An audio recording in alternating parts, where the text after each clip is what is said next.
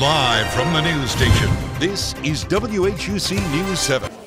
Located in the heart of Utica, Hines Community College hosts a career and college fair for the students of the UpWard program this summer. I had the pleasure of speaking with some of the students to get their take on the experience about the college fair. Thomas Smith from Jackson, Mississippi, where he attended Forest Hill High School, had this to say about the college fair. This is helping me by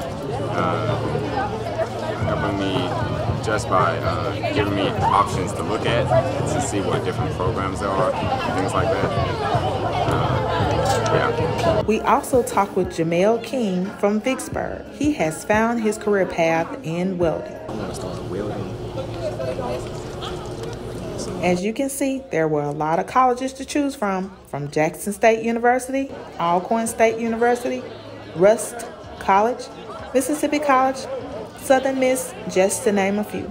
Plus, Hines Community College recruiters were here as well. I talked with Teresa Young, the director of the Upper Bound Math and Science of JPS South. They were so excited about having various colleges to come out, some that they were more excited about because they, desired to attend that particular college. The college fair here at the Utica campus was a great opportunity for the students to branch out.